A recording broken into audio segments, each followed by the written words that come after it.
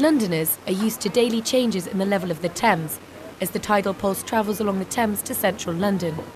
But what would happen if the sea level would be 5 metres higher than today?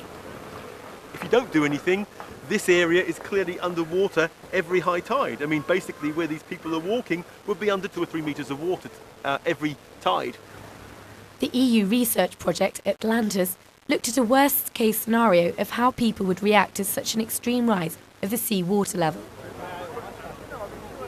It is very unlikely that such a dramatic rise will happen, but this scenario was used to try to understand whether society could find a way to cope with such a severe environmental problem. The scientists interviewed key decision-makers and involved them in a unique role-playing exercise, which brought up new inside knowledge of the decision-making process that involves political, economical, and social issues, as well as scientific and engineering viewpoints. Atlantis allowed us to look at one of the big risks, one of the long-term risks, one of the unchangeable impacts.